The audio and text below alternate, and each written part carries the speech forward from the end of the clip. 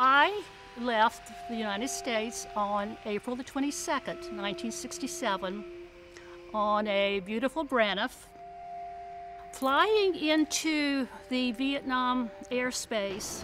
You could see artillery exploding, and the plane got very quiet. No one spoke. Everyone, I suppose, was wondering, what am I in for? So we landed at Tan Son Nhut, and you were immediately jolted by the heat and the humidity. Everything was so damp, and there was this odor. And driving out of Tan Son Nhut, Pan Am had a huge billboard with an airplane on it. It was blue, and it said, "Welcome to sunny Saigon." And I wondered about that. After 2 days, I was assigned to the 3rd Field Hospital in Saigon. We had one of only 2 renal dialysis units in Vietnam.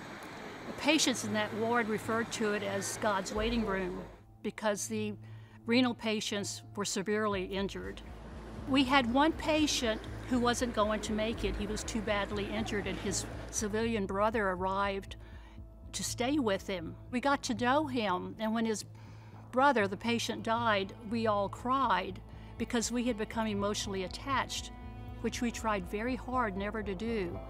You couldn't let your facial expressions or your eyes show what you were feeling. You had to be tough. You weren't there to be mournful or tearful for the patients. You had to be upbeat. But that was a very special ward, and we were there to take care of our patients. So for us, that was a just cause.